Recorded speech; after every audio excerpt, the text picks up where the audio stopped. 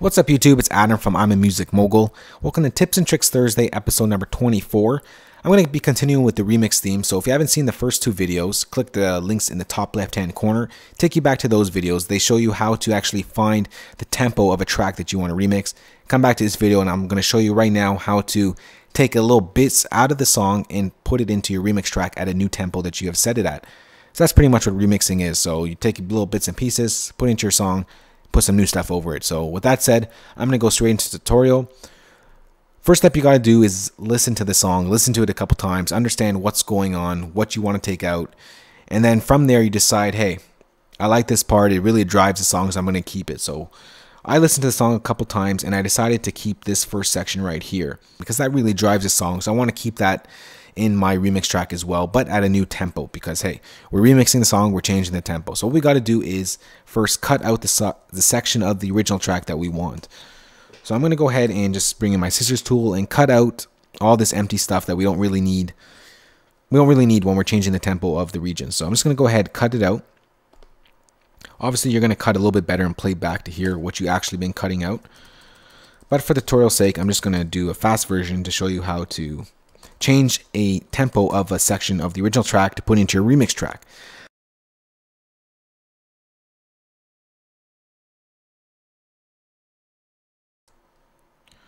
Alright, so I'm just going to find my zero crossing. So there's right there, cut it out.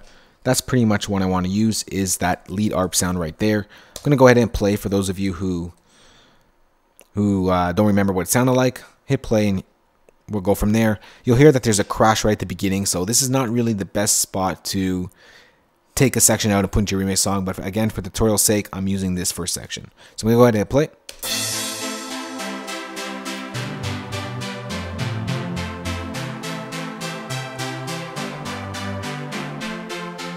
Alright, so that's the section right there. Hold down the Option key, click drag into your remix track.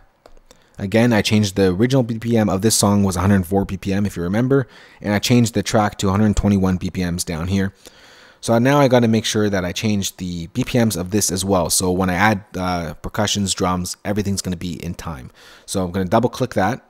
Once this window pops up, go down to Factory, go to Time and Pitch Machine, and from here you'll see a bunch of settings that you don't really need to change. All you really need to change is the algorithm, and you have a bunch to choose from. So for this one, you can do universal and it'll kind of apply to all settings, but for the ARP, I like to use complex because an arpeggiated sound is sort of a little complex, so I help logic out a little bit there. The original tempo of the song that we found out in the first video that we did on Tuesday, we found out that this song is 104 BPM.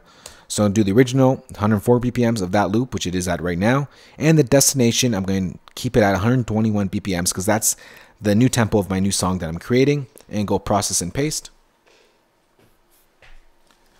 Logic will be doing all the math for you.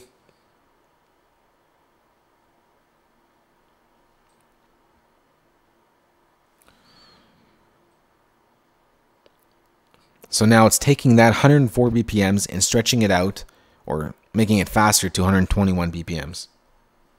Once this is done, so that's done, I'm going to mute my original track. I'm going to go ahead and hit play and you'll see now it is at 121 BPMs.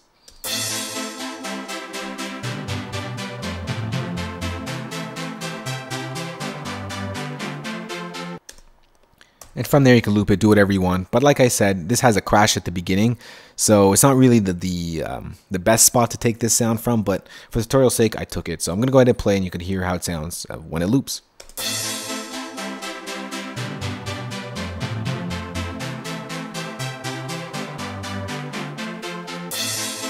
So that's how you take a little piece from an original song, change the tempo of it, and put it into your remix track. If you have any questions on that, you can ask me in the comment section. And for more great videos, remember to rate and subscribe. I'll be talking to you guys soon. All right, guys? Later.